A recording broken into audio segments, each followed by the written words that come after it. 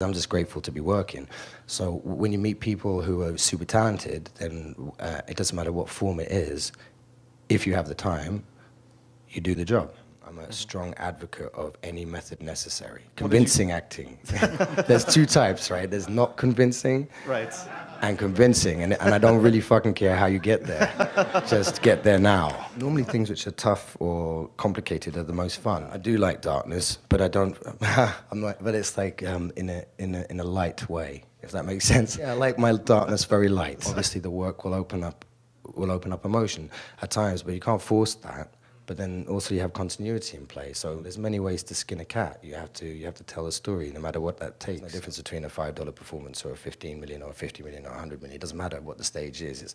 It's what you do with the work is all that you have. Because that's all I do have ultimately at the end of the day is my relationship with the work and my teammates.